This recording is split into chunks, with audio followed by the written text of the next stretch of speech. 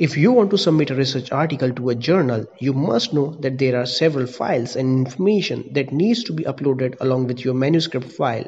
But many of the researchers are not aware of it, and they often spend hours in just uploading a manuscript. Hello and welcome back to Research and Publishing series of XploreBio with Dr. Abhishek. And in today's video, you will learn what are the most common files or information required while you are uploading a research article. I'm sure this video will help you save a lot of your crucial time. I will share some video clips to help you understand better. But before I begin, just want to share an important information about who can submit a manuscript.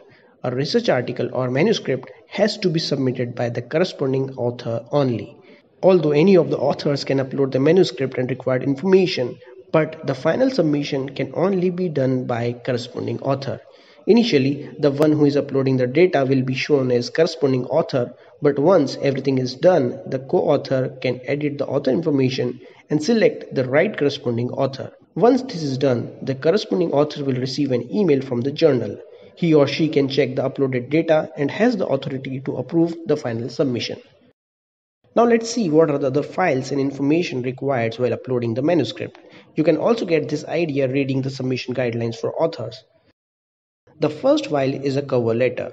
A cover letter to the journal editor by corresponding author is asked.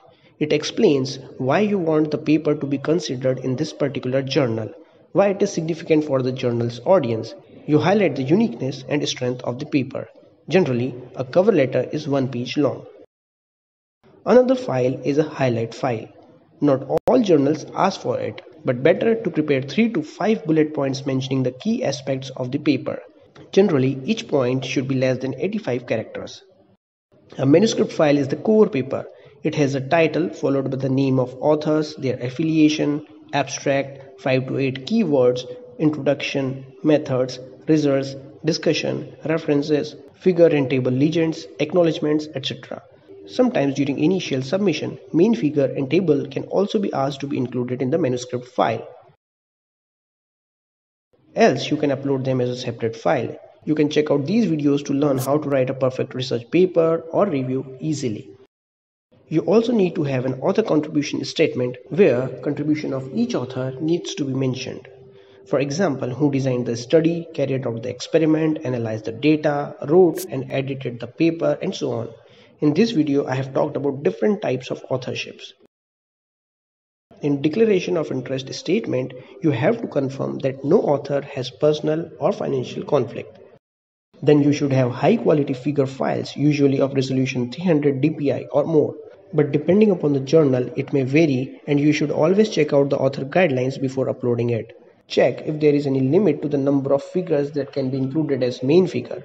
If it exceeds the limit, you can definitely shift some of the less relevant figures to a supplementary file that can be uploaded separately. In it, there is no limit for figures or tables. Similarly, you can upload tables. Larger data or less important data can be uploaded as supplementary information too. Then for some journals, a graphical abstract is must. See if it is mandatory or optional in your case. If you want to show something in the form of video, good journals also have an option to upload videos alongside the manuscript. Some procedures and experiments can be well explained and understood in the form of video demonstrations. So including a video can be a good idea to showcase your research. Another important thing that you should keep ready while uploading a manuscript are details of 3 to 5 potential referees who can review your paper. Reviewer suggestion is not always mandatory for all journals, but in case it is mandatory, you have to mention their name, email ID, institution name, and reason for choosing them for reviewing your paper. But how to choose these reviewers? Obviously, you cannot choose one of the co-authors to review your paper. Rather, you should choose a scientist or a professor who has extensive experience in the area of your research. This is important to get it reviewed properly. Co-authors must discuss with the corresponding author about choosing the right referees. It entirely depends upon the journal editor to choose any of the suggested reviewer or assign your manuscript according to his or her own choice. You should have full name, institution name, email ID of all the authors mentioned in the manuscript. You can keep them in advance in a Word or text file. These details will be asked to be filled when you are uploading your manuscript. If you have received any funding for the work or you want to acknowledge any funding agency, you must have its full name and grant number if possible. It has to be filled in the form and mentioned under the acknowledgement section of the manuscript.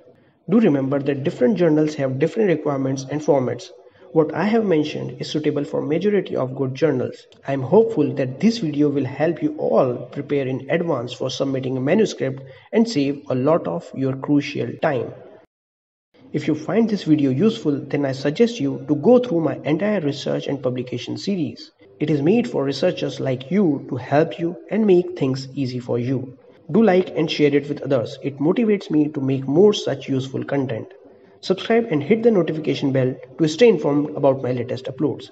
Comment below for your queries and requests. Thanks and meet you with another interesting information.